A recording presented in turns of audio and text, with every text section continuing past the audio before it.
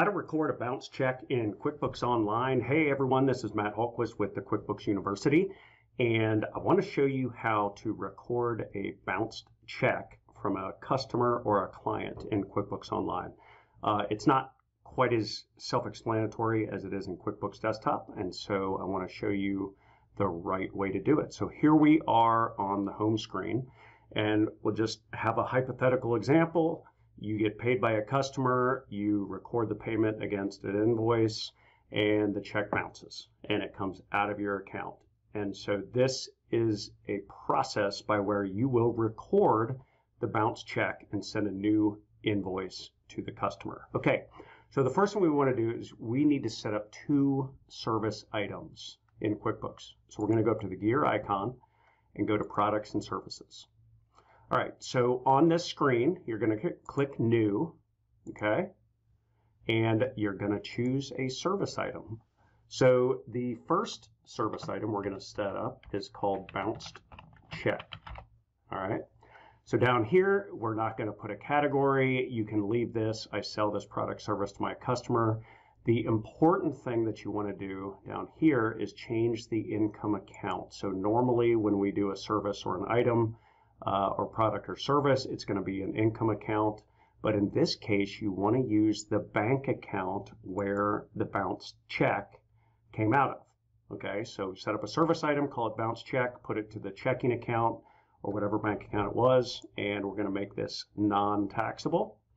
So if we go down here, say non-taxable, done, and save and close.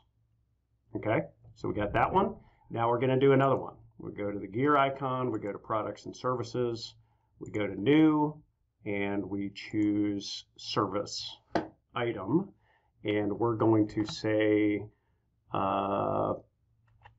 Bounced Check Fee, okay? Now this one we are going to do as an income account, all right? Because this is the fee that you're going to charge your customer. So you may want to set up a new account. We'll say add new. We're going to say this is an income account, and if you don't want it up in your regular revenue, you can do it as other income so that it shows up down at the bottom of the profit and loss statement, since it's really not part of your operating income. Now we'll just say this is other miscellaneous income, and the name we'll call bounced check fee. All right, so we save and close.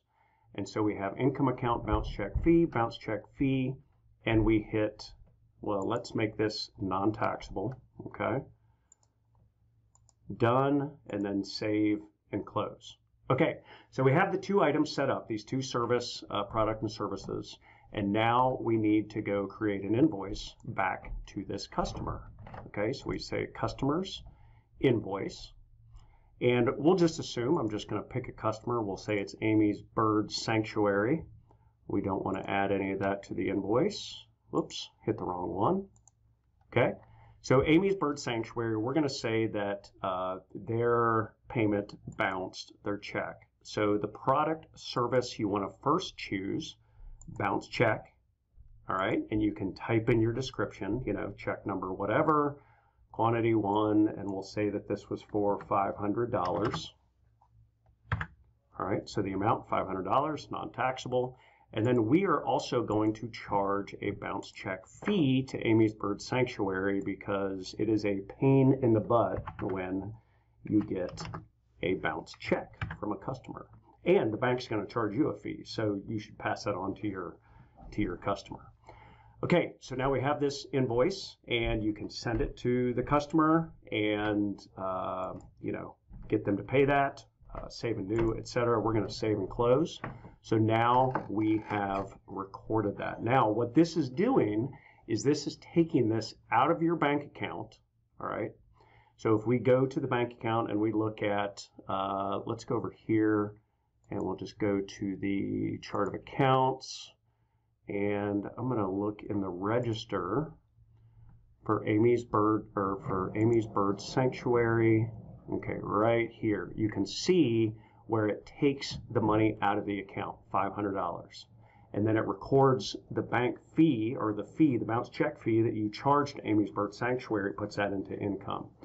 So now we have an invoice, and what this does is it takes it out of your account, since when the check bounced, it subtracted that money from your account.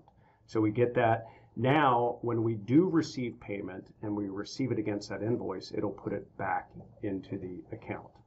Okay, so now if you do have a fee from the bank, which 9 times out of 10 you're going to, you go up to New and you go to Expense.